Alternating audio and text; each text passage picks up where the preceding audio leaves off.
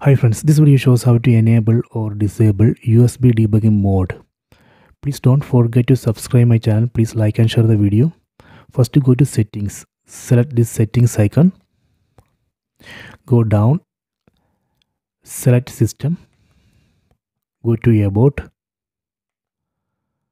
Go down and select Android TV OS build. Select it.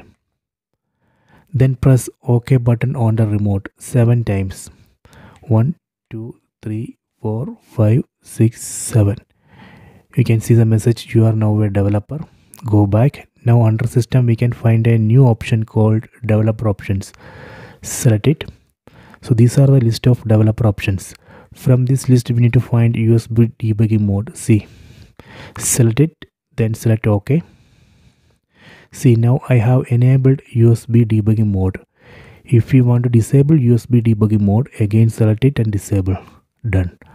This way we can enable or disable USB debugging mode. If you want to disable developer options completely after the use, we can disable here. Done. Then go back to system. See, now under system it is not showing developer options because I have disabled it. So this way we can enable or disable USB debugging mode and developer options. Please try this.